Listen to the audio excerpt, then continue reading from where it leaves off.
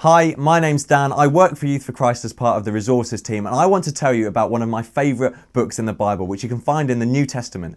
It's called Philemon, and it's a really short book. It's only one chapter long. You can read it anywhere really quickly and give yourself a pat on the back because you've finished a Bible book.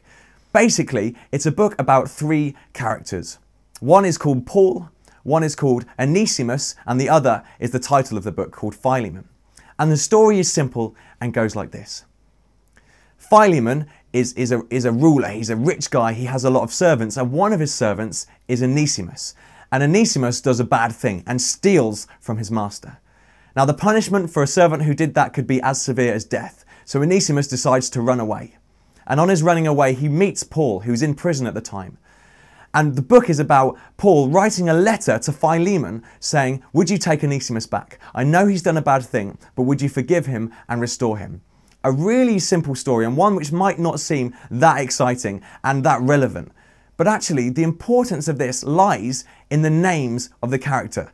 Names in this culture are really important because they tell us a lot about who the character is. For example, Onesimus means one who might be useful. Paul means one who is small and is humble. And Philemon means one who is love. So essentially, what this story is about is one who is small and humble, Paul, appealing to one who is love, Philemon, for one who might be useful, Onesimus, to be set free. This is a remarkable picture of what the Christian faith is about. Jesus, when he was on earth, was small and humble. He appealed to God, who is love, that we, his people, who might be useful, could be set free. And you know the amazing thing?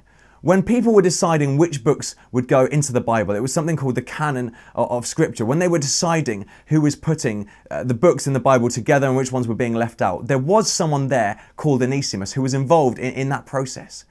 Now, we can't be sure for certain, but it might just be that this same Onesimus we find in the story was involved in putting the Scripture together. Onesimus, it's not a priest's name, it's the name of a servant, so it's crazy that someone called Onesimus would be there.